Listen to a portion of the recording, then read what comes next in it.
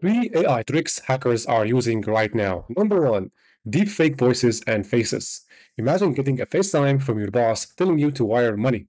It looks real, it sounds real. However, it is not. AI can now clone someone's voice with just 15 seconds of audio. Number two, AI generated phishing.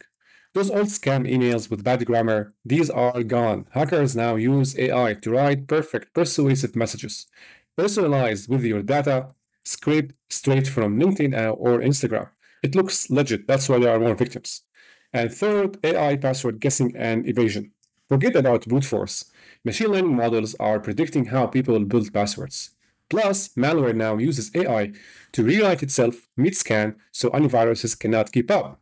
The same AI that edits your videos is now evolving into cyber weapons. So here's the move.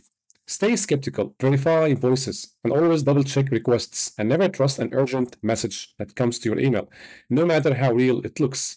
AI is not good or evil, it just mirrors whoever is using it.